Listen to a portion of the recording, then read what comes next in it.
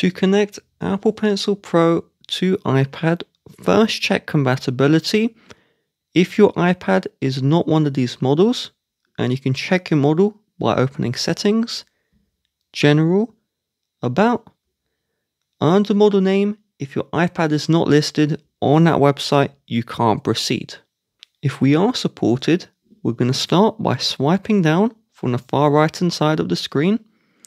And if your Bluetooth is off, you want to tap to turn this on. Then, at the top of the iPad, we will see the volume buttons, and to the right, this outline.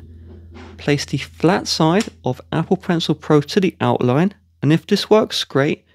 If not working, we will need to open Settings, then select General, then select Transfer or Reset iPad, and I just want you to tap on Reset, Reset Network Settings, reset this one, try again.